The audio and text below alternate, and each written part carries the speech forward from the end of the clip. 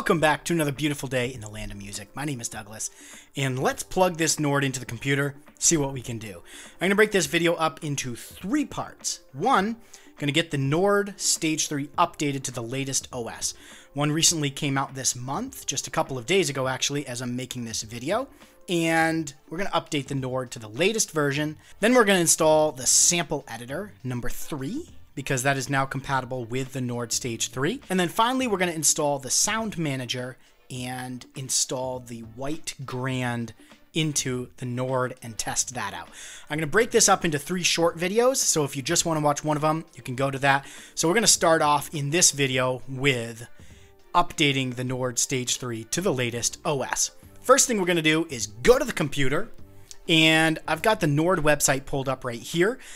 The website may change or not. Right here you can see they've got a flash news thing for the sample editor number 3 being new.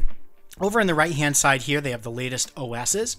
So what I'm going to do is click on the Nord Stage 3 v2.54, and if you can't find the latest OS here in the panel, go up to the downloads and go over to the Stage 3 or whatever stage or Nord you have. And you can see that the latest update is right there. Came out on the 4th of March, 2020. Pick the one if you're using Mac or Windows. Make sure you pick the right update file. And you can download the update instructions right here. I've got them here. These give a detailed outline for both Windows and Mac of how to install the OS. I already downloaded the update file. So I'm going to jump to that folder. And right here, update Nord Stage 3. So we're going to unzip this. I'm going to just do an extract all to my computer, and I'm going to show the extracted files when complete. So it's going to extract the files from that zip, and right there you've got an exe. Now the first thing that we need to do before we can even update this keyboard is to plug it in. Right now it's not plugged into the computer, it's plugged in via audio to my audio interface, and that's that. Got a USB cable right here. This came with the Nord. And what we're going to do is we're going to plug this from the back of the keyboard into the computer. But the first thing I'm going to do is power down the Nord. Right now it's on. And I'm going to power this down just as a precaution. I don't know if you absolutely have to do this anymore. As a precaution, just going to power down the keyboard. And in the back here, I'm going to plug that in there and then into the computer. And nothing's going to happen because the keyboard is off. But as soon as I turn the keyboard on, Windows should recognize that it's a new device, that I've never plugged it into the computer before. So I'm going to do that. And Windows should find the appropriate driver for it. On my screen here on the Nord, right now I'm on 2.22 for a version. So we're going to bump that up to 2.54. There have been a couple of things that have changed over the past few releases. One of them, they've changed so that the keyboard supports the sample editor 3, and then they've done a bunch of bug fixes and done some recategorization of sounds, split some stuff up like that. Nothing major in terms of new functionality, but done a bunch of fixes for little bugs. Nord is great in the support, releasing OSs to fix bugs, fix little issues, add new features. Love it. Get what you pay for. I have the Korg SV1, and it had one sample update or one sound update, and that's it. There's been nothing else for that over the last, I don't know how long that keyboard's been out, 10 years?